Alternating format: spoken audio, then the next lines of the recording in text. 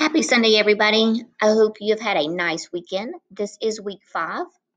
This will be an A week. Our classes are in order, 1 through 7th period.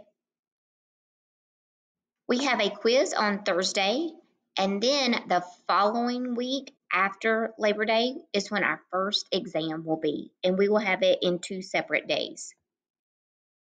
Just a reminder, if your student is absent, it's very important that they use the past lessons and assignments button, and it will take them to the weeks that they were absent. So if someone was absent last week, we can click week 4 to see its menu. Then just click on the day or days that the student was absent, and it takes you to the page of all the resources of what we did that day.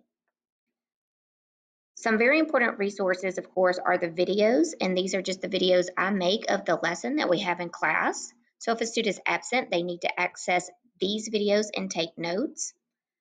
Also on each page is the homework quiz, which are always due the following Tuesday. Let's go back to our home page.